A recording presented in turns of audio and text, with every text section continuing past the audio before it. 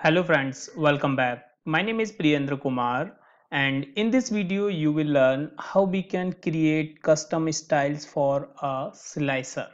So as you are seeing my screen, I have created different styles for slicer. This is a slicer and here you can see this is the slicer for location and the style is some different, and the same slicer I have copied here, but here I have given some different style, here some different, and here some different style.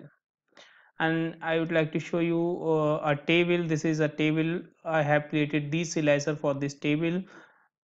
These all the slicer has been created for location column, but I have uh, put different design for each slicer, so you can see here, here, and here. All right friends, so I'll tell you how can you create this customize slicer in Microsoft Excel. So let's start. Let's say I have this data. I'll copy this and go to the new worksheet. So we can create a table or we can create a pivot table. So I will create a pivot table for this data. Select, go to insert, click on pivot table and click OK. A new pivot table has been created. Just put location here, sales here, and we will insert a slicer. So go to the insert and then go to the slicer. This is slicer, and here we will, let's say, insert slicer for location. So now I have put this slicer in default, that is why it is available here. You can choose any style from here. If you want to create your own style, so these are the custom slicer which I have created. Now I'll tell you from the starting how can you create a custom slicer. So click on new slicer style first, click here, and now here you can give the formatting for whole slicer and click on format. So I don't want to give any formatting for whole slicer, so I'll click on header. I want to give the formatting for header, so I'll go to the formatting.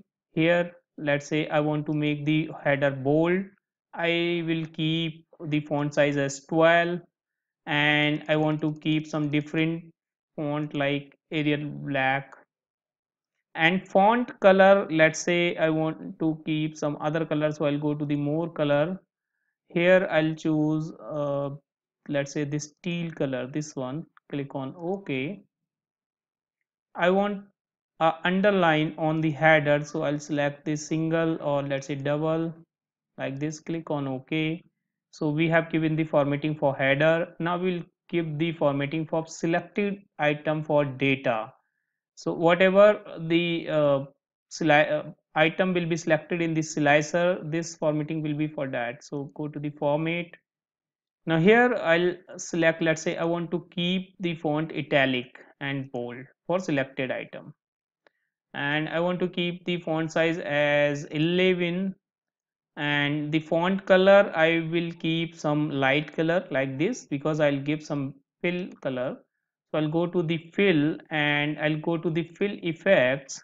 Here in fill effects I'll choose this black first, then I'll choose some other color like this this blue, this one.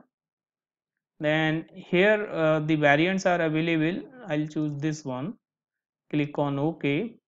Then I'll go to the border. I'll choose this border, double line, and the color I'll choose this one. Click on the outline, this. OK. Now I'll give the same formatting for selected data with no item.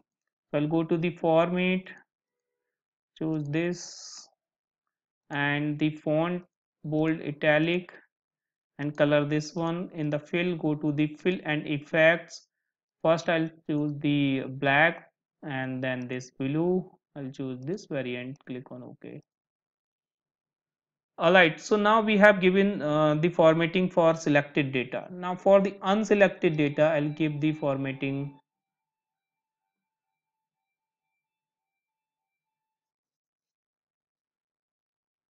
For unselected data, let's say I want to give some gray color like this color, and border I'll want to keep uh, some gray, dark gray border, this one.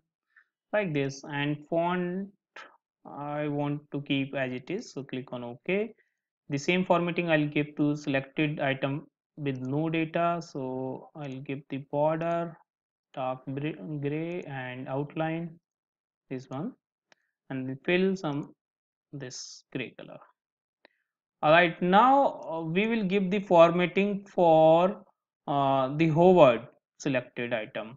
So when we will hover our mouse on the item, then what should be the formatting? So select first one, go to the format. Let's say I want to mark the font bold italic, this bold italic, and font I want to keep as red for selected data. This is for selected data. Click on OK, and same formatting I want to keep here, red. OK. For unselected data, I want to change the border color only. Let's say I want to change the border as red. Rest I want to keep remain same.